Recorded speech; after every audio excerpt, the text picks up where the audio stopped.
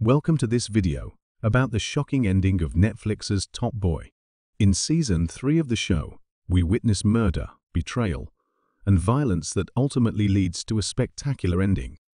Sully is the gang leader of Summer House and has slain 7 different people. He was ready to take the next step in his criminal career, but what no one expected in the final scene of Top Boy was for Sully to be shot through the window of his car. Who killed Sully? It could be anyone who had a grievance against him. His enemies range from rival gangs, hoping to gain fame, to Irish criminals that Sully alongside Duchesne had eliminated. In the end, his killer remains mysterious, proving to be a great villain with an unknown motive. We'll never know who is responsible for Sully's death, but we know his actions to get to the top eventually caught up with him. Thanks for watching, and don't forget to subscribe and click the bell notification so you don't miss out on the latest videos.